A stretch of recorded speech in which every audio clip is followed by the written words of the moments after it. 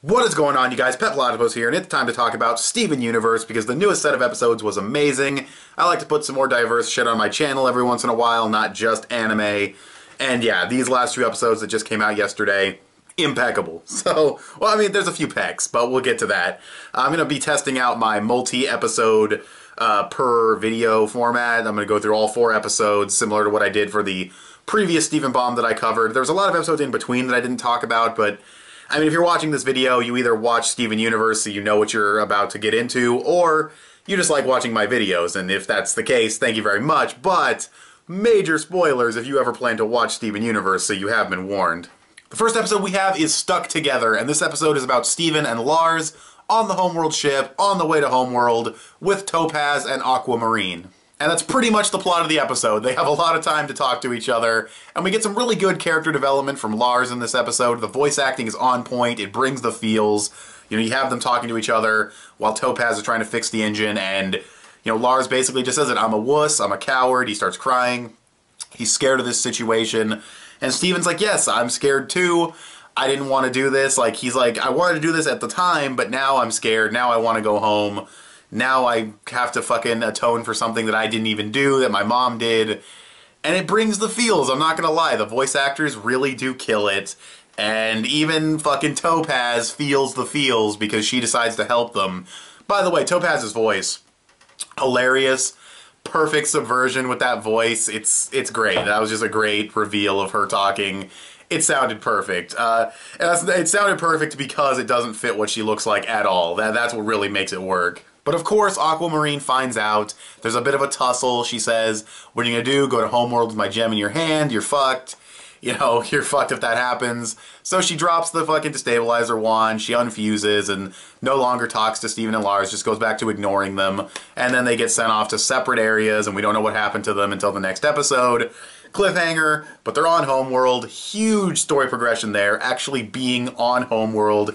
We don't see any of it in this episode, but still, the fact that they're there is a huge leap forward for the Steven Universe series. Topaz is now a potential new ally, which is really, really cool. We're definitely going to see this character again. I mean, the creators of the show have already said no character appears just once in this series. They always come back, which has been pretty true for the most part.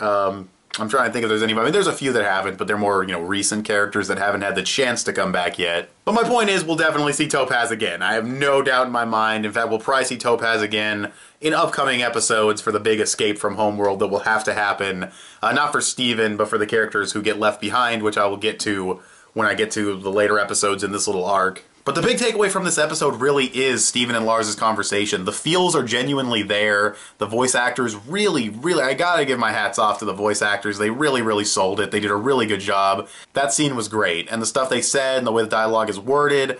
Like, you know when Steven says that, you know, he's like, it sucks that you're in this situation because of me, but I'm glad you're here. Isn't that awful? You know, because he doesn't want to be alone, and he feels that it's like selfish. That's like, I'm glad I'm not alone, but it's putting you in huge danger, and he also feels bad about that. And the conflicting emotion there is great. So that conversation was fantastic. It's the highlight of the episode for sure. Animation, art, fine in this episode. There wasn't really much that needed to be done. It was a pretty conservative episode, even by Steven Universe standards. A lot of just mouth moving, head moving, really not much going on. But for a dialogue-heavy episode, that's really not a big deal. So, with that being said, I think this was a great episode for what it was. Nothing mind-blowing, but quite good. Let's move on to The Trial. Okay, so this episode, The Trial, I just got done watching it a second time.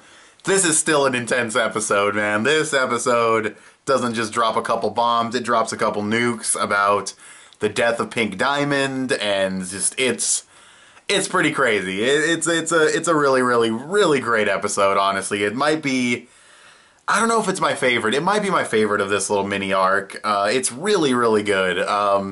First of all, I just want to get out of the way. We don't see White Diamond. We don't see White Diamond mentioned. We don't get any hint, except maybe that really big statue-looking thing when we get the big shot of Homeworld. Potentially that's like a statue of White Diamond, but we don't know. And, yeah, that's just kind of disappointing. It's really, the episode makes up for it, honestly, but it does seem weird that White Diamond isn't there for the trial, that it's just yellow and blue. Maybe she doesn't care about Pink Diamond. Maybe, you know, she has to do other shit. That's why she's not there. I have no idea. But yeah, that was a little disappointing, but the rest of the episode makes up for it. The rest of this arc makes up for it. It's a minor thing, but I figured I'd get it out of the way. This episode, Steven is sticking with the lie that Rose Quartz did it. He wants to accept the punishment, and it's kind of dumb of him, honestly. I mean, as an audience member, you watch him like, don't pretend you're Rose Quartz, don't do this, it's dumb. But you get why he's guilty, and what ends up happening is, through having more and more conversations with, I believe it was a Zircon, they come to an interesting conclusion. What's also interesting is that they're even going through a trial with like lawyers and everything to represent a war criminal. I think that's surprisingly fair for Homeworld, but yeah, and of course Yellow Diamond's being very dismissive of everything, which we find out maybe why towards the end of the episode, why she's being so dismissive of everything, and Blue Diamond wants to hear her out because they want to know how this happened. They want to know how Rose Quartz could shatter a diamond. It just doesn't seem possible. And once Zircon figures that out, she makes a really good case, and that's where the episode gets really intense. She starts saying things like, how did Rose Quartz get close to Pink Diamond? She was already a war criminal when it was happening, when everything was going down. She was already wanted for like not 1,000 years, a couple hundred years, I believe they said. No Rose Quartzes in her entourage. How'd she get close? How'd she get past the agates? How'd she get past the sapphires that would see her coming? How did it happen? Why did Pink Diamond stop her palanquin? Why'd she get out? It had to be someone with authority. It had to be someone who could cover it up. And then she says it had to be someone like you, and she points to the diamonds. Blue Diamond was shocked. Yellow got pissed. And then, of course, Yellow poofs her, which, so strong. Just that's the first time we've ever seen a diamond poof someone, and it took no effort. It was literally just finger press and you're done, which is so overpowered. But, you know, that's expected of the diamonds. Then she shoots a lightning blast at the other Zircon that is like a gem destabilizer blast, so that's really fucking cool. And yeah, the diamonds are OP, as expected. Well, we don't really know what Blue Diamond can do. She gets really upset in the episode and everyone starts crying, which I thought was going to be a Steven empathy power thing, but no, it just turns out that when she gets really upset, everyone can feel her emotions, which that's definitely interesting. This is definitely an interesting ability that she has. I'm not sure if there's a practical use for it in combat or what her combat abilities are, but yeah, that was an intense episode, man. The trial and everything, because it never made sense that we found out the person who made Rose's sword herself, Bismuth, said that sword can't shatter a diamond, it can only break a physical form. And then when they're saying, you know, a sword is what shattered Pink Diamond, well, how does that make any sense? And then in the same Bismuth episode, Rose Quartz is someone who said, you know, we can't shatter gems, we can't do that, she's against shattering gems. So there were already little holes in this story, but then Eyeball was like, I saw it happen, I was an eyewitness, you know, pun intended, to Rose Quartz doing it, so someone could have shapeshifted into Rose Quartz. We know that the rubies are very easily fooled. They were fooled by Amethyst, disguised as Jasper, even though the color was completely wrong. So there's a possibility that even if it was a yellow-looking Rose Quartz, because Yellow Diamond was really quick to dismiss shit when Zircon really got close to figuring this out. And if it was a yellow Rose Quartz looking thing that killed her, and, you know, Eyeball wouldn't know the difference. But yeah, I don't know. It was an intense episode. I think it's pretty much confirmed at this point Rose didn't do it. Still could have, of course. I mean, that's obviously possible. There's all kinds of things that could happen. You know, there were different looks from the characters. You know, when the Pearl was mentioned, Yellow Pearl got really nervous. There's all kinds of little details in the episode. I'm sure I missed things, but fantastic episode. Probably the best one in my opinion, but the other two are still great, so let's talk about those. Okay, so off colors. This was a pretty big episode. It wasn't... I don't want to say it wasn't as intense as the last episode. It was more action intense than dialogue intense, because the dialogue was great in the trial, but this was definitely a more action intense episode, as well as, you know, some chill time in the middle, kind of introducing all the off-colored gems and everything, and they're all cool. Just gonna get out of the way right now, my favorite is the store brand, or the off-brand fucking Sapphire. I know what her name is, but I can't pronounce that shit, so fuck that. I'm just calling her off-brand Sapphire. She's my favorite. She's adorable. Her late predictions are great and funny, so she's my favorite. But they're all pretty cool. They all have creative designs, and they're all unique. So that's cool. They're definitely interesting characters that we'll probably see more of later. In fact, it seems like they're going to be part of the rescue going into Lars's head and, you know, going into the future of the season. At least hopefully these characters get rescued, and hopefully we see a lot more of them, because they're definitely cool characters.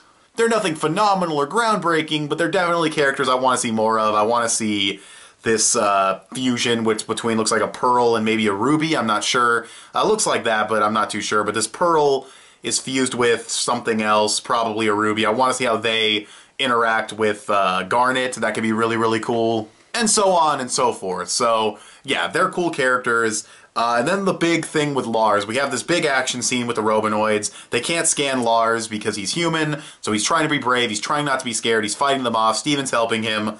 The last Robonoid, he stabs it, it blows up, and then it happens. Lars fucking dies. Like, actually dies. Now, of course, he does get brought back to life, but he dies, and that's crazy. I'm really surprised they had the balls to do that, even though he does get brought back to life immediately after by Steven's healing tears. I don't want to call this a cop-out, because it's not just, oh, he gets brought back to life. He actually gets brought back pink, and with different hair, and he has a scar over his eye, which is probably from the explosion. That's probably not from Steven healing him, but still, he comes back different. He comes back changed, and we're going to find out what the details of that are in the next episode. But it adds to the plot with Lion and all kinds of things, and yeah, it's definitely a really great way to revive a character, definitely. It serves the story, it serves Lars's character, it's a big deal. So yeah, they did a really, really good job bringing a character back to life. With tears, especially, can be a real big cop-out, cheesy kind of thing, but we knew Steven had healing tears. We didn't know they could bring someone back to life, but the way he gets brought back to life is weird, so yeah, it's a really good episode. As far as world building goes, we get a little bit more of like gem ruins. We get a huge, huge kindergarten. Really, really cool. We get a bunch of new gems introduced. And then, of course, the big thing with Lars at the end. It's honestly an amazing episode. It might be better than the trial, just from like an objective standpoint, but I like the trial a bit more because I really love Zircon's, just that scene where everything gets put together right there is so really cool. I like moments like that. I have a bias for moments like that when all the clues get put together like that. So, I don't know. It's hard to choose between these two, but the next episode's really good. I'm going to rewatch that one right now, but this episode's amazing. All these episodes are fantastic, but this episode, it's crazy. And I know it's like not that big of a deal that he died because he does get brought back, but it's just, he might be forever changed. Like, this is such a big thing for his character. It's so big for his character development to fight these Robonoids and to do what he did in this episode. Lars, it's okay to like Lars now. A lot of people didn't like him. A lot of people don't like this character just in general. But he is undeniably one of the best developed characters in the series. Even though I used to say I didn't like him, I would never take away that he's one of the best developed characters in the series, and this episode proves that even further, and so does the next episode, and I do genuinely like him now. Now, if they can somehow pull that miracle off with Ronaldo, this is the greatest show of all time, in my opinion, but I don't think they can pull that off with Ronaldo, but we'll have to wait and see. Either way, this is a fantastic episode. Let's move on to the final episode in the Wanted arc, and that is Lars's head. Okay, so the last episode, Lars's head. This episode was really good as well. It's more chill than the other ones, a bit more comedy in it. You know, we get like Steven, he makes it back home and he drinks the water and makes the sandwich, which is really funny. And of course, the off-brand Sapphire is of course hilarious and adorable like she was before. Even more so probably in this episode actually. And yeah, so it's a bit more of a lighthearted episode, but Lars, okay, he is like Lion. He's pink, he has pink hair, lighter pink. I thought it was like blonde at first. Like, I couldn't really actually tell until I really paid attention, like when he pointed out that he's pink because of the lighting in the area, but I guess his skin color was pretty different. It just didn't seem like it at first because of how dark it was in there. But yes, he has pink hair, pink skin. He's like Lion. Steven can even go into his hair like Lion's mane, and there's a pocket dimension that can actually meet up with Lion's pocket dimension, and then he can actually come back to Earth, which is crazy. He comes back in with the food. Lars isn't hungry. Something's different with him. There's so many questions, like, why, because Rose had a lot of lions in Buddy's book, so why is this the one lion that's still alive? The one that got turned pink, got brought back to life. Why did she resurrect this one? Why didn't she resurrect the others? Are they resurrected? Are they just around Earth and we haven't seen them yet? Was this one special in some way to her? Who knows? What is this going to mean for Lars? Can he make portals? Is he immortal now? It's all kinds of crazy shit. So while it did answer one question about Lion and his origin, it raised even more about Lars and what's going to happen with him and how they're going to get him back, which isn't really specific to his new abilities, but well, maybe it could be with his warping power.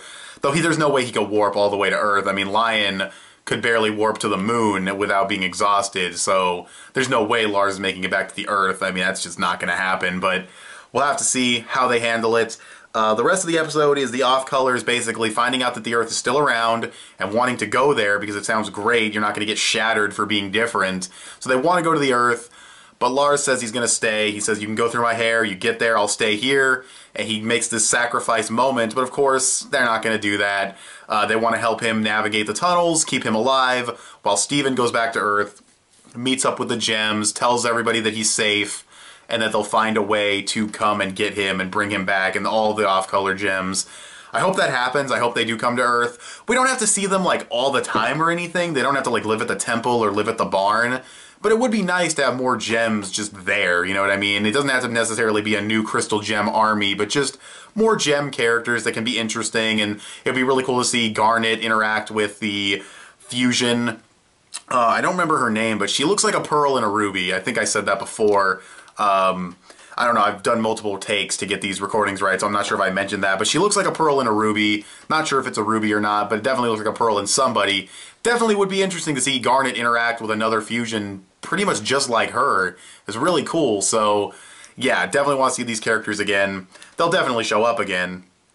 But yeah, and Lars, he doesn't make the same sacrifice where everyone goes to Earth except for him. It's just Steven, and they're going to help him out. You know, off-colors had to stick together, which was a nice moment, and Steven and him hugging was a nice moment. His character development is fantastic here, and it's so good. Now, of course, there is the concern with Steven Universe and going from plot episodes to Beach City episodes is please do not let the next episode be fucking Rocknaldo 2 or like Onion Gang or some fucking like Steven and the Cool Kids DJ concert. Like, don't fucking do that. Please don't do that. Please keep it plot focused, especially if this is going to be the last season of Steven Universe. We don't really know if it is or not.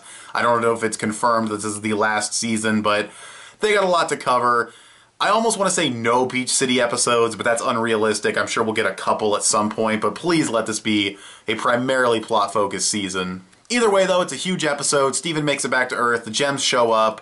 They're losing time. They don't know what they're going to do to rescue him. And he's there, and they're happy, and they all hug, and it's a nice moment, but of course Lars is still on Homeworld, so you have that cliffhanger, and no more episodes are announced for now. It's probably going to be on hiatus again, and it's like, fuck, so we'll have to wait and see. Maybe it won't be on hiatus. They usually follow up Steven bombs with, well, this wasn't really a Steven bomb, it was like an all-in-one-day thing, but they don't usually follow, they usually follow up big events like this with like weekly episodes, but there's no announcement yet, so we'll have to wait and see, but these were fantastic episodes. I wish I had reviewed the episodes that came out in between the Zoo arc and the Wanted arc. I wish I had reviewed all those episodes. I don't know why, I was going to, actually. I was going to wait for there to be like 5 of them and review them all at once, kind of like this, and I just didn't. But maybe I'll talk about them at some point. I don't know, kind of a pointless video if I do that. But future Steven Universe reviews will probably come if there's more big episodes like this. I'll wait for there to be a few episodes at once, review them in one big chunk.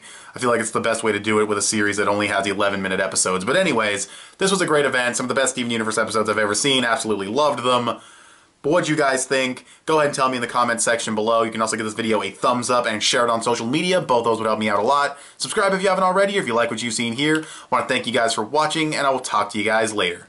Bye.